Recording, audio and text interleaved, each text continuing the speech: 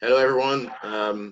It's Ulrich Sidney here, President of the Association of Future African Neurosurgeons and Research Associate at the Program of Global Surgery and Social Change at Harvard Medical School. Today, we have a very interesting presentation on the acute decompression, management of acute bony decompression of the optic nerves and other cranial nerves. This will be presented by Aselda Nyalunja. Before we start, we're going to have every panelist present themselves.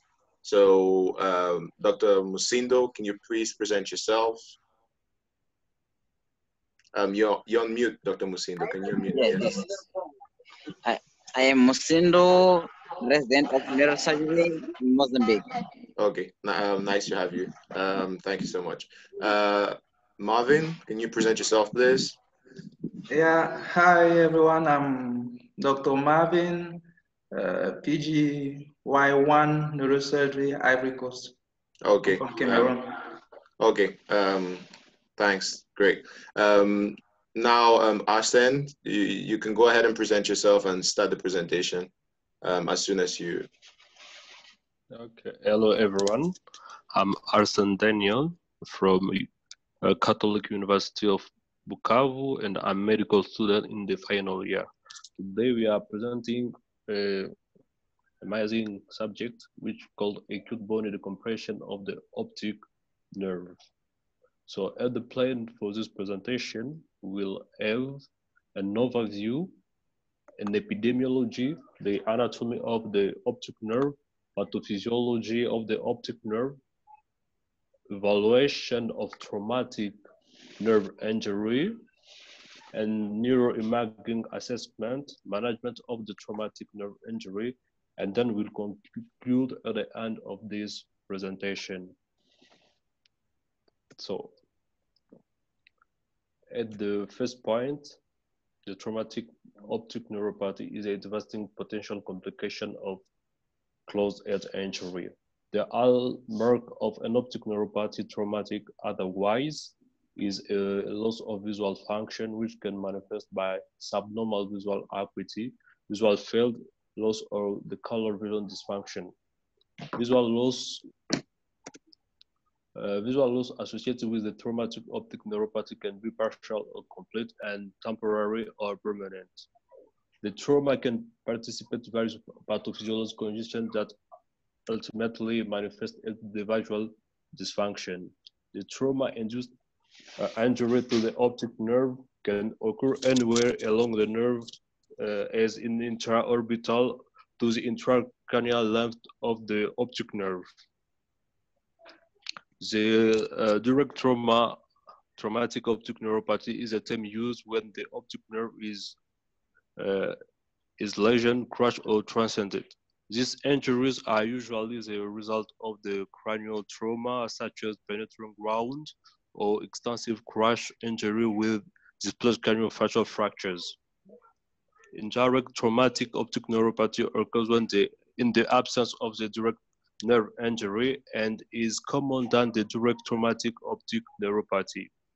Historically, the treatment paradigms advocated for the traumatic optic neuropathy are observation, medical corticosteroid therapy, or the canal decompression. Transcranial unroofing of the optic canal was surgical procedure of the choice, a transethmoidal optic canal decompression, which is generally performed by removing the lamina papyracea and medial wall of the optic canal. Although this technique was refined by progressive advance in transnasal, transantral, transorbital, and the external paranasal sinus surgery. Recent advance in endoscopic instruments and intranasal sinus surgery technique have been refined extracranial surgical approaches for trauma optic neuropathy, endoscopic nerve decompression via intranasal and transethmoidal or transphrenoidal approaches and gain popular supports. According to the epidemiology, in the US, the incidence of indirect traumatic optic neuropathy is approximately 2 2.5% in patients with mid-phase trauma and 2 up to 5 patients with closed head injury. Internationally, the incidence of indirect traumatic optic neuropathy in the Western world is reportedly according to 0.7 up to 5%. Most clinical surveys in Western literature involve a fewer than 40 patients. Higher incidence of indirect traumatic neuropathy is reported in some Japanese studies. However, reasons remain unclear. The UK literature reports that the vast majority of traumatic optic neuropathy patients are young males, up to 79 to 85, with a mean age of 34 years. Traumatic optic neuropathy is commonly caused by motor vehicle, bicycle accident, and falls are the next common cause, followed by physical violence and recreational supports. Now we are going to discuss the anatomy of the optic nerve. And the optic nerve, as we know, is a central nervous system fiber pathway connecting retina to the brain. The two optic nerves exit from the optic canals and rise at an angle about 45 degrees to unite at the optic chiasm. There are nearly 1 million ganglion cells and their axons that make up the optic nerve, and about 90 fibers in each optic nerve arise from the macula. The nerve is 1.5 millimeter by 1.8 millimeter vertical ellipse, and it appears as a pink to yellowish disc. Myelin in the optic nerve is formed by oligodendroglia. The axons are unmyelinated in the retina and the papillary surface, but became myelinated at the posterior and at the posterior end of the optic nerve head as they pass through one of the 200 to 300 holes in the lamina fibrosa. The optic nerve extends from retina to the optic chiasm. It's approximately 5 centimeters long. Conventionally, it's divided into 4 parts. The first is an intraocular, which length 1 millimeter, and it corresponds to the disc. We have at the second position an intraorbital part of the optic nerve, which is about 25 millimeters. To the third position with intracranicular portion of the optic nerve, which is about 19 millimeters length, and at the last position we have intracranial portion of the optic nerve. It's also important to know that the optic artery and some filaments of the sympathetic carotid plexus accompany the nerve through the optic canal, and this canal is located within the lesser ring of the sphenoid, which is one of the bones that comprise the orbital roof. The optic canal is separated from the superior orbital fissure by the optic strut of the sphenoid bone. Hence, the optic strut comprises the optic canal lateral wall. The canal's medial wall separates it from the sphenoid sinus. And here we have so the next slide, please.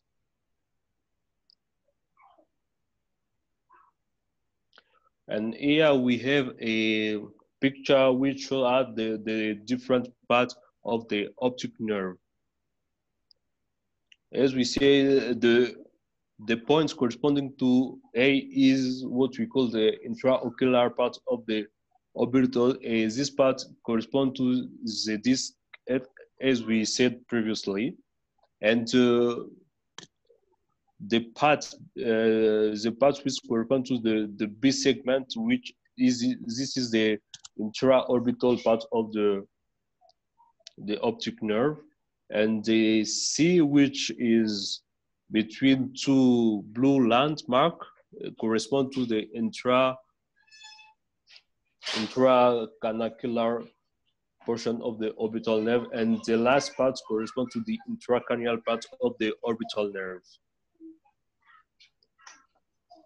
Now we are going to discuss about the pathophysiology of the optic nerve injury.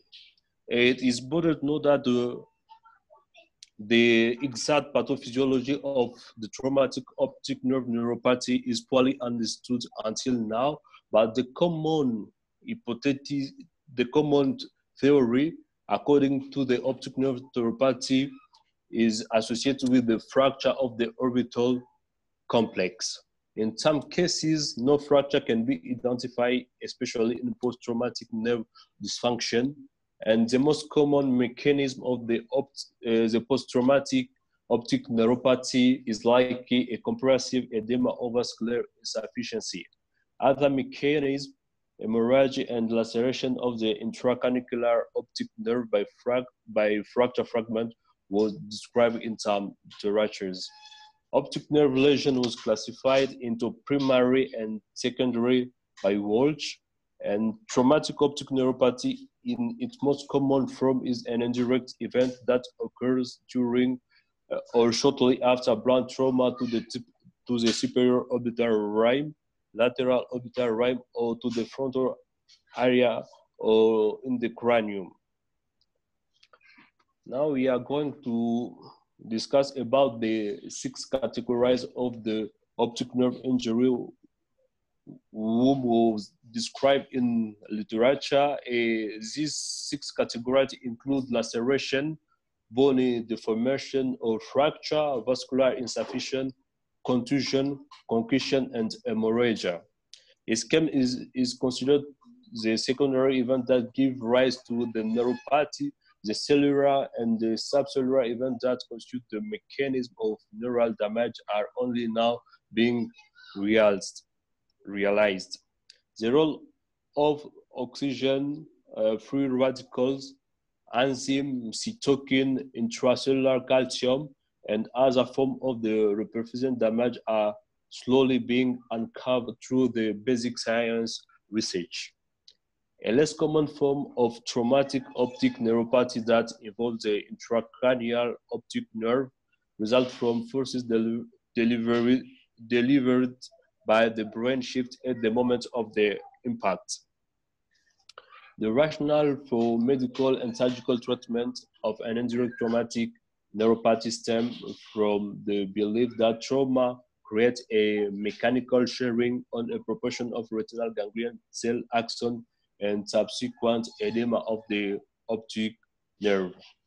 This swelling within the rigid confines of the bony optic canal caused further trauma to the previously undamaged retinal ganglion cell, and it makes some perturbating in the vision loss. Therefore, in a theory, decreasing this swelling and may halt further damage at a limit secondary damage to the optic nerve. Here we have a kind of image.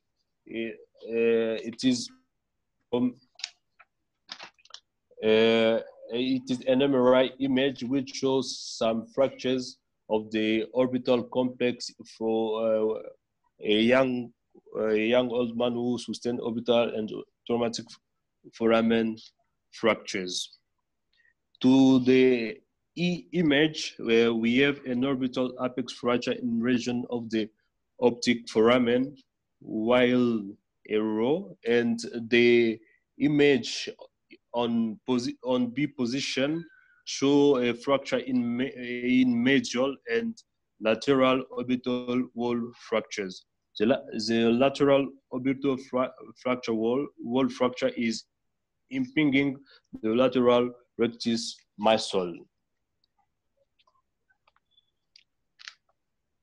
According to the evaluation of the optic nerve,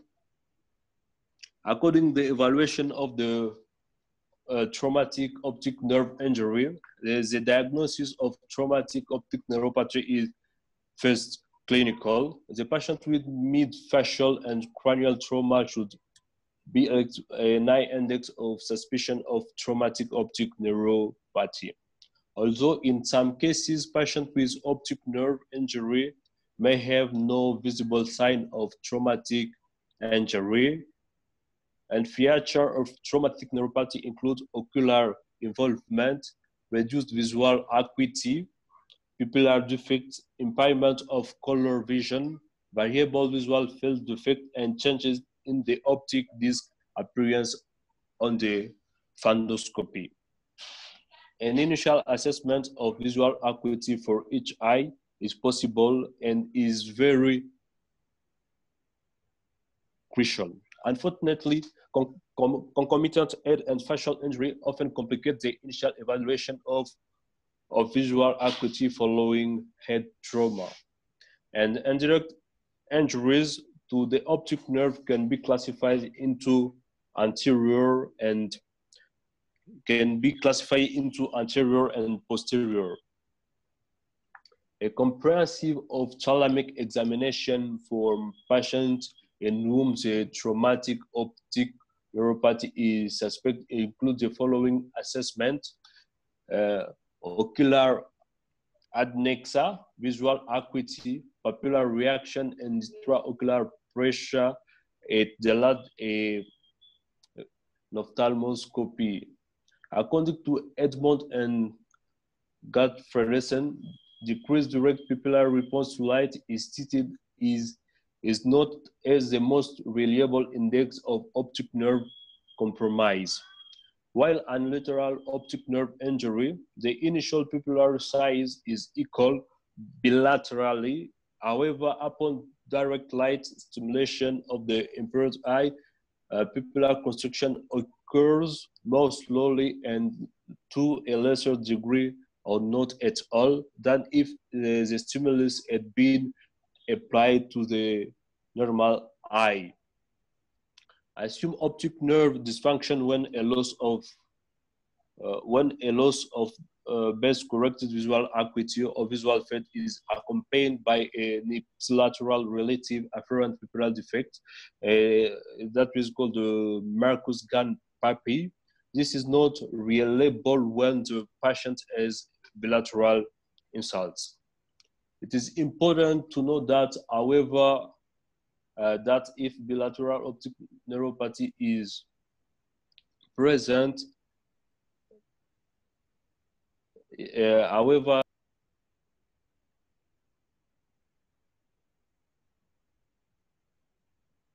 injury is present, pupillar defects, this we call the Marcus-Gunn papille, may be more subtle or not be present at all.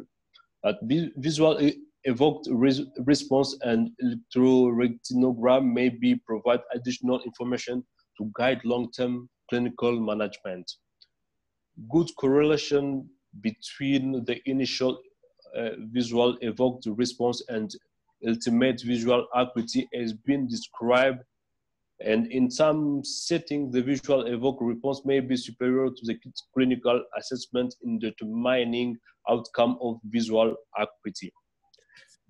Greenberg and all describe a 90% predictive accuracy with visual evoked response testing as opposed to 30% with clinical examination in series of patients with retrovilar dysfunction examined within 3 days of insult and again at 3 months or longer. And now we are going to discuss about the neuroimaging assessment of the optic nerve neuropathy. The procedure of choice is a thin section computed tomography as it allows resolution of the bony detail of the orbital apex region. A thin section CT scan also provides an intraoperative roadmap of the surgeon in patients who require surgical decompression. Axial and coronal CT scans can be obtained, and this may demonstrate orbital fractures and bony fragments. Surgeons who wish to perform image-guided optic canal decompression need to obtain a special order CT scan that is formatted to their computerized stereoactive localizing system. Reconstructed image including three-dimensional view, and this can also assist in detailed evaluation of facial and orbital injuries. It must be remembered, however, that it has been reported that comprehensive bone fragment not observed on preoperative CT imaging have been found at operation. CT scan provide adequate imaging of orbital soft tissue and is better than MRI at delineating bone defects. MRI may demonstrate soft tissue injury and hemorrhage or hematoma within the dural sheath or of the optic nerve. According to the management of the traumatic optic nerve, it is important to know that the mostly accepted contemporary treatment for traumatic optic neuropathy include observation, steroid, and tactical decompression, but concern about the use of corticosteroid in patients with acute brain trauma is led to recent recommendation not to treat traumatic optic neuropathy with steroids. Corticosteroids play a prominent role in the management of optic nerve injury, and the most regime calls for initial loading dose of 30 milligram per kilo followed by 15 milligram per kilo infused every 6 hours for 3 days. Several studies utilizing corticosteroids report substantial improvement of visual acuity.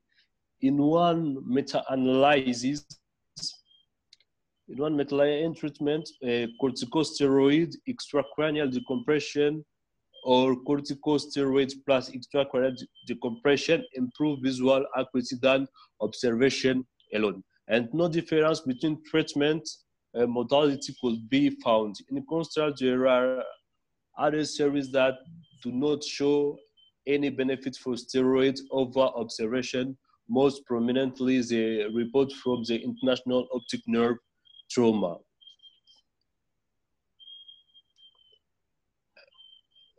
Now, most international optic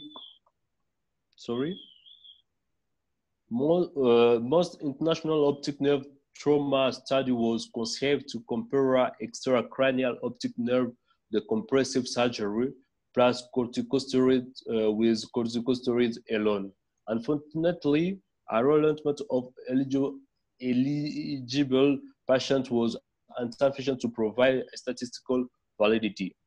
The study was changed to an observation study, and the result of this study suggests no difference in traumatic optic nerve injury outcome between observation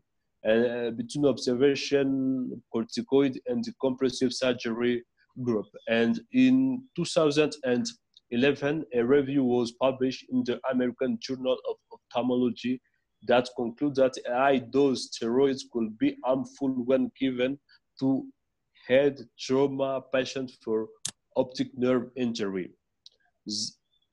The review also concludes that surgery should be reserved for conscientious patients with delayed visual loss or whose vision does not improve in 4 days. In one meta-analysis, any treatment, according to corticosteroid, extracranial decompressive or corticosteroid plus extracranial decompression, improve visual acuity more than observation alone. And the indication for optic nerve decompression, we can list the duration of visual loss activity during or after corticosteroid treatment. Optic canal compressive fragment, this must be discovered on imaging, as it's mentioned. And the other indication for the compression of optic nerve take into consideration decreased vision persisting up to 1 year after injury.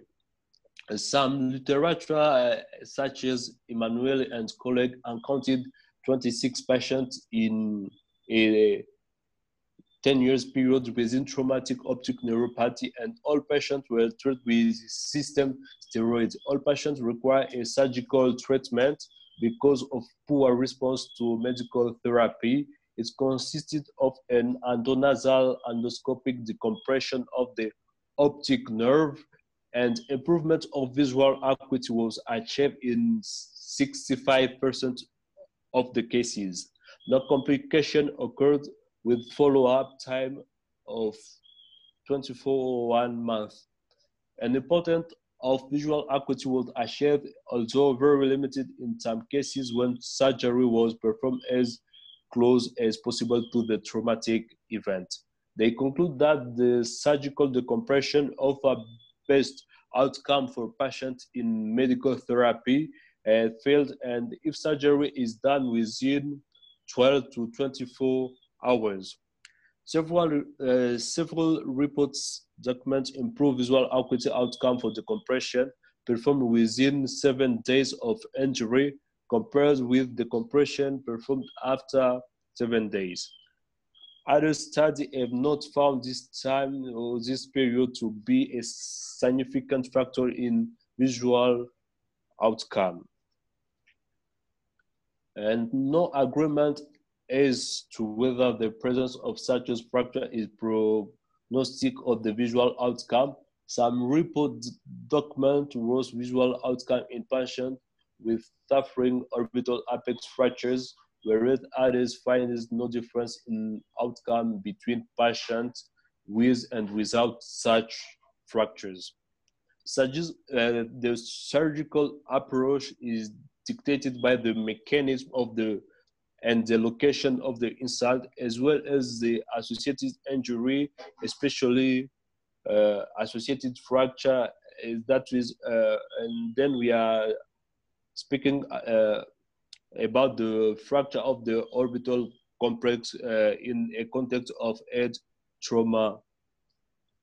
The presence of fracture will lead to a best selective surgical approach on the basis of the type of the fracture and the direction of compression, if this can be determined by preoperative radiologic study. In the absence of clear pathology, adequate decompression of the cranial, adequate compression of the cranial canal should be possible regardless of the direction of the approach. And it is important to note that there are various approaches for cranial nerve decompression, and we can list some of them. The main categories of the optic nerve decompression, such as the transfrontal approaches, the transethmoidal approaches, and the lateral approaches. According to the first one, which is a transfrontal approaches, it is important to note that these approaches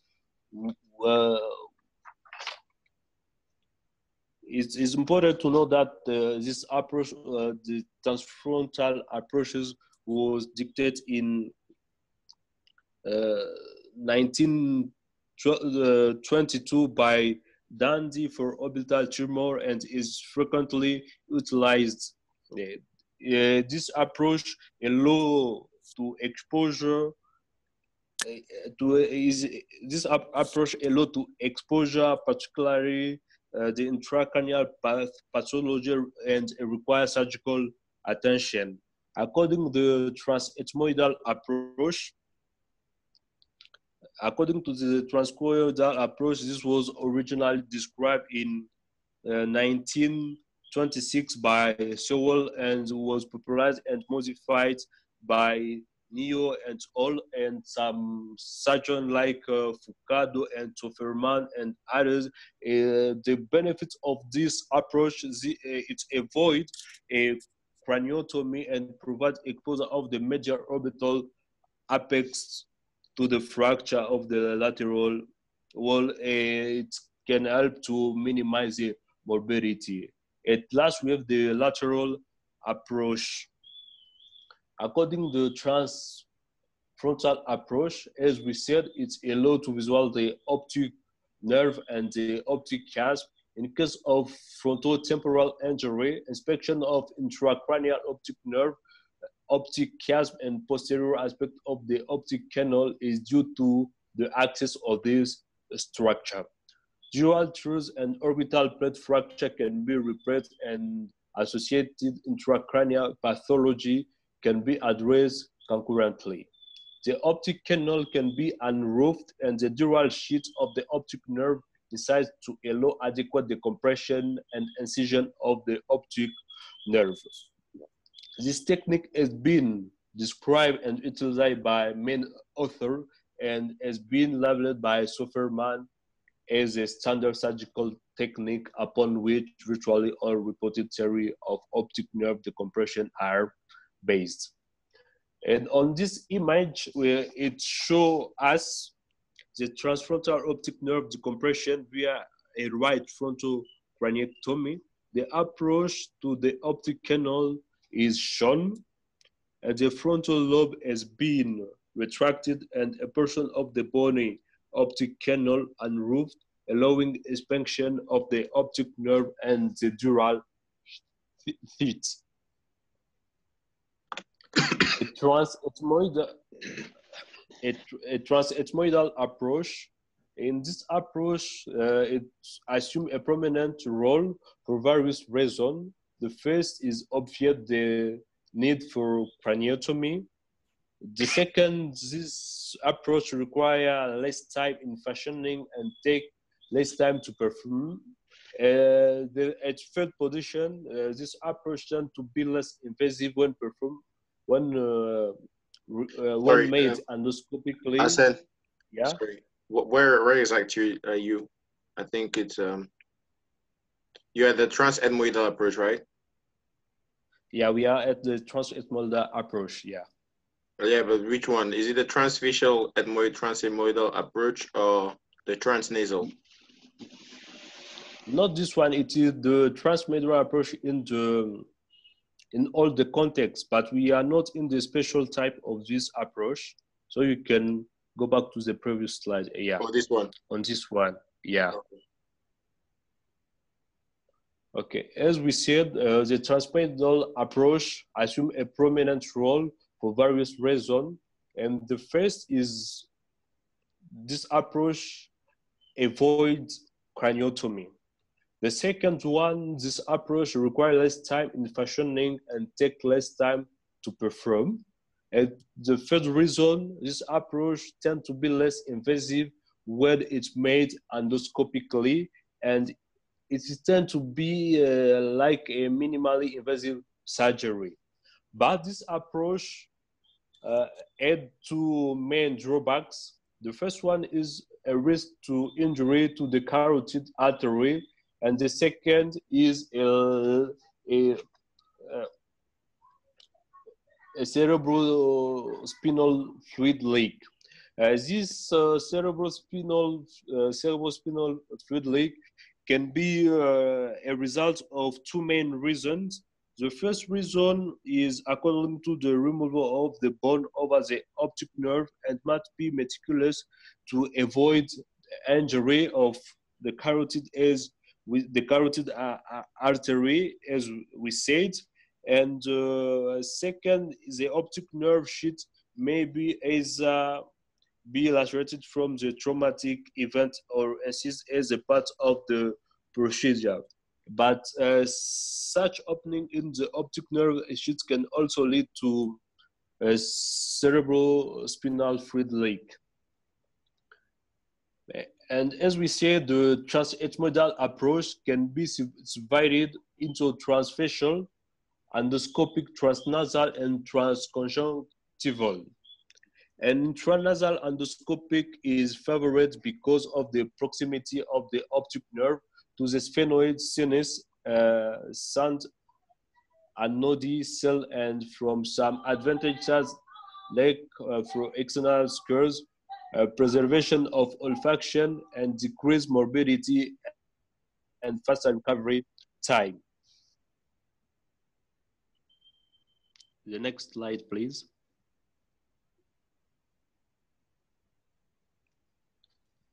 The next slide, please, Arwick. Okay. According to the transfacial ethmoidal approach, it is important to note that the facial incision to medial aspect of the orbital apex is the beginning point of this surgical approach. And the vertical incision is made medial to the medial canthus. This we call the Lynch incision and allow to divide the medial palpebral ligament. Exposition of the ethmoidal sinus by resection of a novel bone near the maxillary ethmoidal frontal bones. And the next step is a removal of the mucous membranes and bone receptor of the sinus, which is followed by the prominence of the optic canal, which is found deep in the lateral recess of the sinus. And in case of fractures of the thin medial wall of the sinus, the bony fragment should be removed carefully. It is important to know that the optic canal is decompressed along the medial wall, but the compression of the optic canal is a subject of many discussion among many authors, and many authors are finding they allow to insist the optic nerve sheet, but others are not decided about which approach to do accordingly the incision of the optic sheet. But it's important to know that modified sphenoethmoid approach has been extensively described by Sofferman to improve the angle of approach. And on this image, it's allow us to show the left transethmoidal optic nerve decompression, and on the image, the incision and the area of bone resection are outlined as we call on the according to the nose. On the image in the B position, the content of the ethmoidal sinus are removed, and it's followed by the optic canal. Then we say is found passing obliquely in the lateral recess of the ethmoidal sinus, and a portion of bony optic canal has been unroofed to allow inspection of the optic nerve and the optic sheet. The divided medial palpebral ligament is retracted with a suture, as it's shown on this image. Now about the endoscopic transnasal transethmoidal. Endoscopic, it began with an endoscopic ethmoidectomy, and then we enter in the sinus sphenoidal once it is identified. Then we proceed to the examination of the lateral wall of the sinus to find the prominences overlying the optic nerve and the carotid artery. It's followed by a bone removal over the thin lamina papyracea and proceed posteriorly. Drilling should occur under continuous irrigation, and this is important because it's allowed to prevent thermal injury to the optic nerve while performing the drilling. The optic nerve sheet may be inserted. As I said previously, this is a debate among authors because some authors agree with the incision of the optic nerve sheet. Some authors are not agree, but others authors are undecided accordingly the procedure to do while it is the issue of to insert the optic nerve sheet. But if there is any evidence of the cerebrospinal fluid leak, this issue should be treated with fibrin glue or dural substitute or cadaveric fascia lata. And it is important to note that transconjunctival can be used to increase the orbital exposure when performing endoscopic approach, and approaches through orbits alone and nasal cavity together increase visualization for this approach. Now we are going to discuss about some studies accordingly to the transethmoidal approach, and some authors like Chen and all reported that the endoscopic optic nerve decompression can be safely and effectively achieved via a direct sphenoidotomy, which is performed through the sphenoid ostium in patients with high sphenoidal pneumatization and suprasphenoidal cells. The study involves 5 cases of traumatic optic neuropathy with a 45-degree angled endoscope used to read the optic nerve canal. Emanuele and all report a relative good risk-benefit ratio in patients with post-traumatic optic neuropathy when a protocol was followed in which patients receive endovenous steroid therapy and no more than 8 hours after injury. With endoscopic endonasal decompression of the intracanalicular segment of the optic nerve performed within 12 up to 24 hours after the start of medical treatment. The study involved 26 patients with a maximum 24 1-month follow-up as a period. This image shows us a lateral wall of the sphenoid when we are decompressing the optic nerve via the transethmoidal approach through the transnasal canal. This image shows that we have a optic nerve and carotid artery which create impression on the lateral wall. The carotid artery is posterior and inferior in relation to the optic nerve. Therefore, we can see on this picture the optic nerve is exposure and should begin anterior and superior in relation of the optic nerve impression. Okay, then we can pass to the second image. This one shows us an endoscopic acid transorbital for optic nerve decompression. As we said that the conjunctival approaches when we are proceed by the endoscopic transethmoidal approach. This conjunctival approach allow us to have a good exposure of the structure, and this approach, as we said, the conjunctival has been fashioned to the periorbital, and the dissection of the periorbital should be careful from the orbital wall and ethmoidal artery, cauterized and incised. The lamina papyrosa has been removed, and drilling had begun to open the optic canal. As we said in the previous slide, it is important to, when we are drilling, to prevent the thermal injury which can occur while drilling. This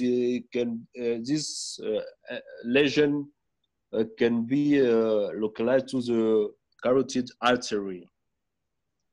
Now we are going to discuss to the last approach, which we call the lateral approach. This lateral approach can be divided into 2 subcategories. The first one is a lateral fascia, and the second is a lateral temporal approach that was described in the literature. According to all those approaches, there is a vertical or a mid-coronal incision which is performed, and limited anterior temporal craniotomy with a removal of the zygomatic process which is made.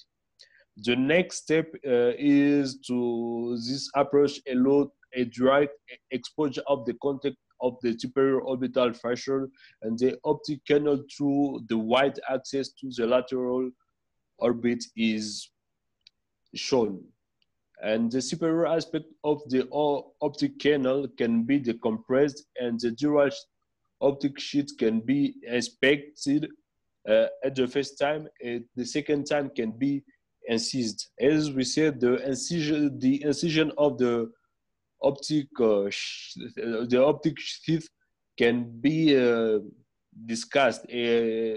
This technique has a high risk for injury to the superior orbital fracture and the cavernous sinus through the extensive exposure of both structures.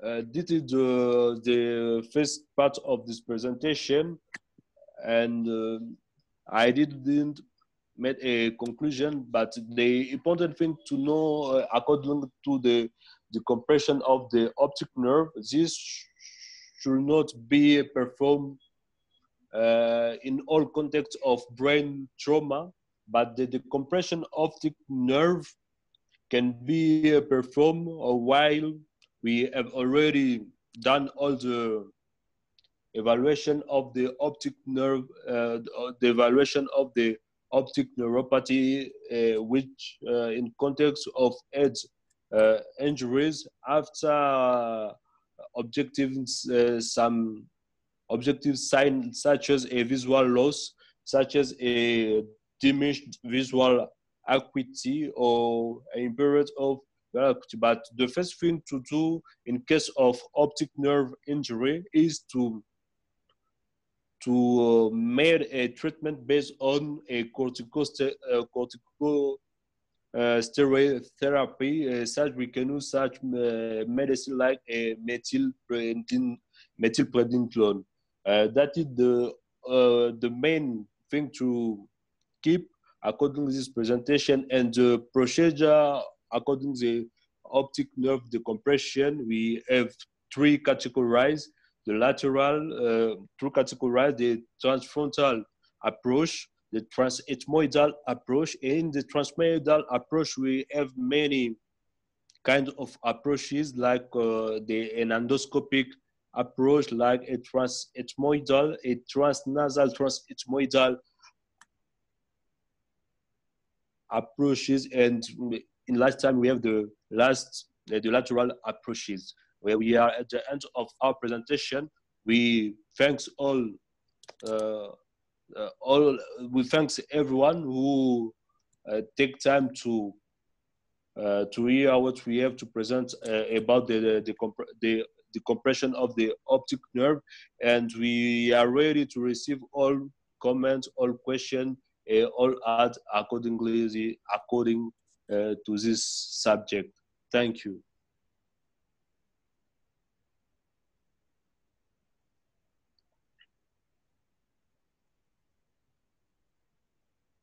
Thank you so much, Hassan. That was a great presentation, very detailed and very comprehensive altogether. I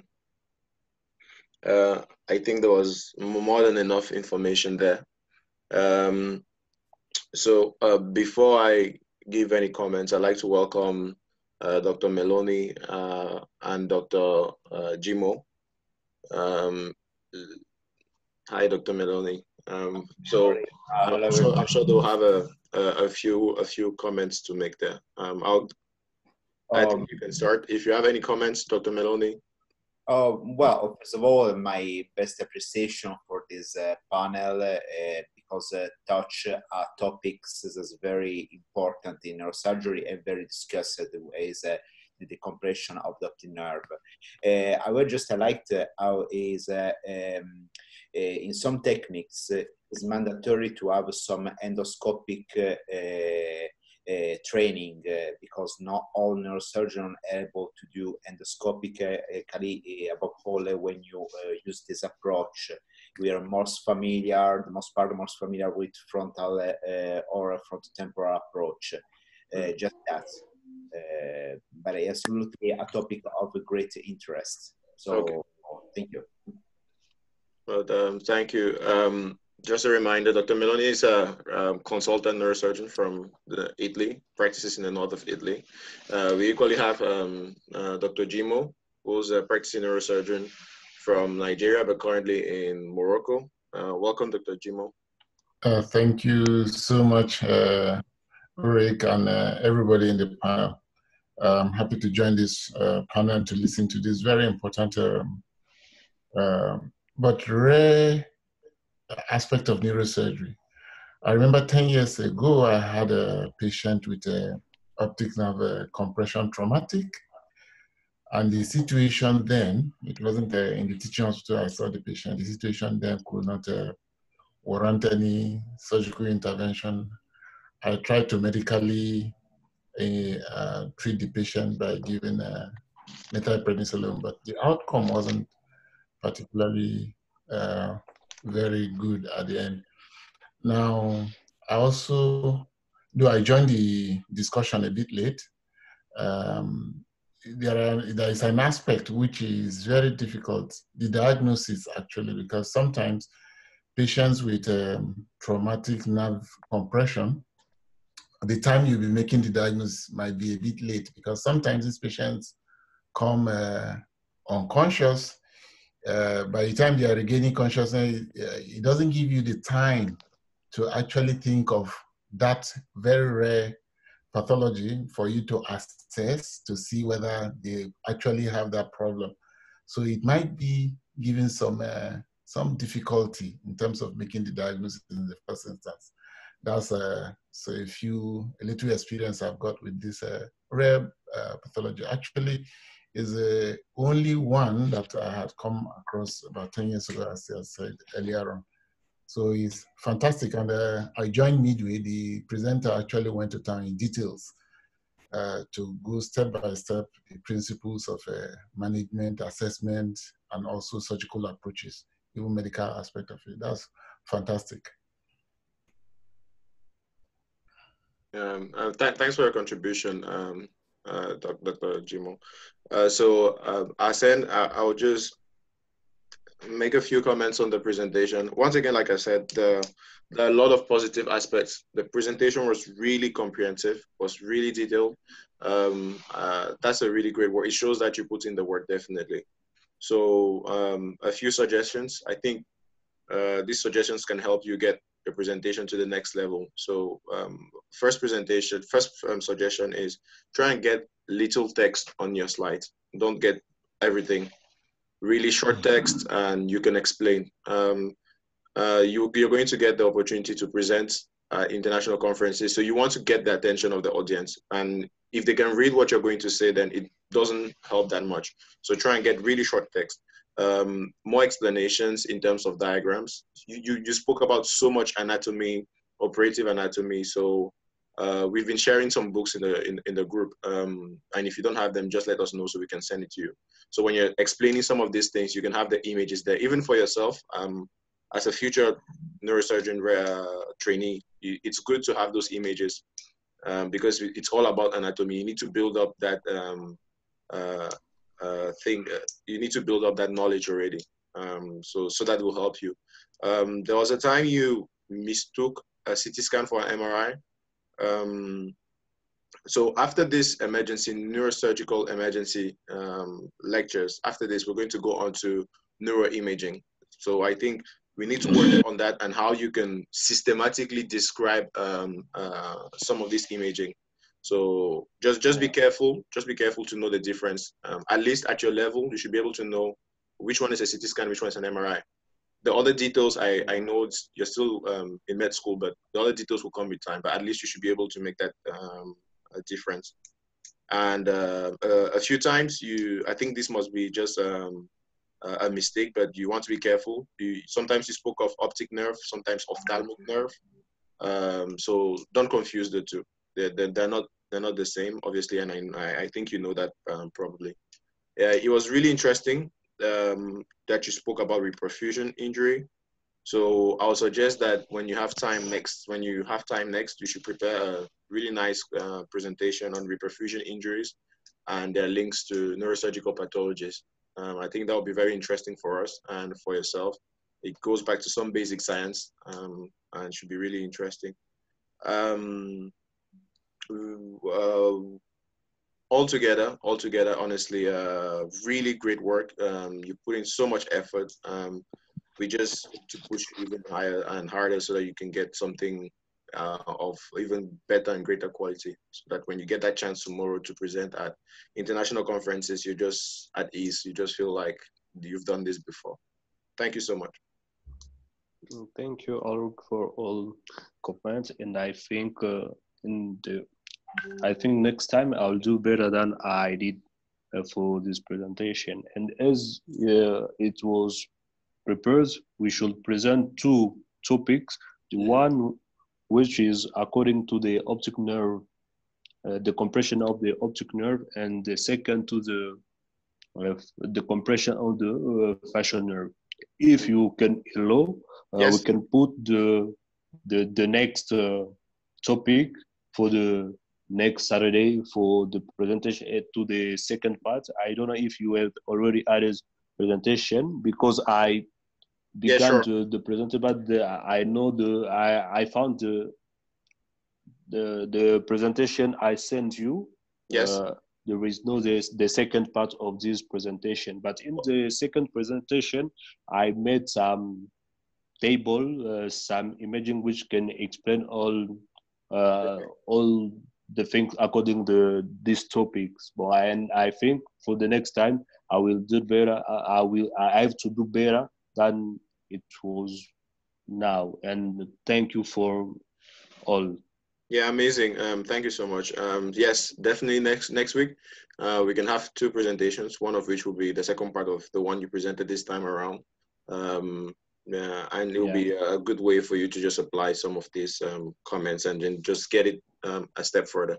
And really, I keep encouraging everyone that to participate. You should all try to do these things and present, because like I said, you're going to be submitting abstracts in conferences. You're going to be presenting these things, and what you want to do is when you go to conferences, there's like 200, 300 people presenting at the same time, and if you want to captivate people, then you need to have that little thing that makes you different from, otherwise everyone just blows past you. So you want to hone that skill. It's really good you're getting into this. Thank you very much. Okay, thank you, Ulrich. Is that Marvin? Did you have any comments? You're muted. If you can unmute yourself. Yeah, I have two questions. Yeah, the first is, I don't know, from the presentation, I didn't get any consensus about the delay of surgical decompression. He presented two studies, one with 7 days, the other 3 to 4 days. So is there any consensus about the delay of surgical decompression? Then the second question, it's about the approach. He emphasized on the minimally invasive ethmoidal approach through endoscopy. Well, I think I want to know if the supraorbital approach isn't better, because with the transsphenoidal approach, there's a lot of risk of internal carotid artery injury, CSF leakage, whereas with the supraorbital approach, which wasn't mentioned during the presentation, well, those risks are minimized, and you have a good exposure, about 180 degrees of vision, which enable the surgeon to do a safe decompression, removing 50% of the roof of the orbital canal. Yeah, thanks for your question. Danielle, if you have any answers, you can go ahead. Otherwise, we can always contribute. There's no worries. Okay, thank Ulrich. According to the first question, for delaying the compressive optic nerve compression, some studies shown that there is no any difference between performing the compression of optic nerve early and performing the compression of the optic nerve after more days, like after 7 days. But the thing which we must keep in mind, according to the optic nerve injury, in context of head injury, in context of trauma, the main thing to do is the observation, because studies, some literature shows that there is no difference in performing observation alone and implementing a treatment accordingly, corticosteroid or the compression. According to the time for delay, the compression of the optic nerve can be instaurate in context of visual loss, as we said in the presentation, according to the dimension of the visual acuity, and for patients which develop a visual, which have a visual acuity diminished persistent up to 1 year. If I can go through the second question, we said the transethmoidal approach is better because this approach take less time to perform, is not need any surgical, any great surgical skill, but there are two main drawbacks for this surgical approach, as we said: the leak of cerebral spinal fluid and the lesion to the carotid artery. That shows that it is important to master the anatomy of the orbital complex and the optic canal. That is the important thing to know about these approaches. If there are on this question, I'm ready to receive. Well, Tank, I'll just add a few things. So for the first question about whether there's a consensus of the management, the very first thing is, like Dr. Jimo said, this is a very rare event. So it's about 2.5% of skull base and anterior or middle skull base fractures that can be accompanied, associated with these traumatic optic nerve injuries. So when you have, every time you have such a rare situation, it's difficult to have a consensus. So usually it's going to be based on practice. You have someone who's been doing this, who's a name in neurosurgery, and they will teach it to their residents. So obviously that's why you have all these divergence. If you have more cases, then it's easier to have more robust scientific studies, and then you can base it on it. So all the literature you'll find, it will be experiences, clinical, like to tell you it's a single institutional experience. We took care of this number of patients, and this is what we had. And what that means is it's actually about how you practice and how you learn. Because if you're in a center where they favor, for example, an endonasal approach, say, then obviously you guys at that center will be used to things like CSF leak. So you know how to avoid them and you know how to take care of them. If you're, for example, in a low and middle income country, then you don't have that many things to take care of CSF leaks. So you do everything you can to avoid anything that can get you a CSF leak, because you're thinking about meningitis and what can happen because you don't have the necessary equipment. So there you can have that discussion, I think. About the transorbital approach versus the supra, I think I'll defer to Dr. Meloni and Dr. Jimo if they have anything to say about that. Well, I think, yeah, I know.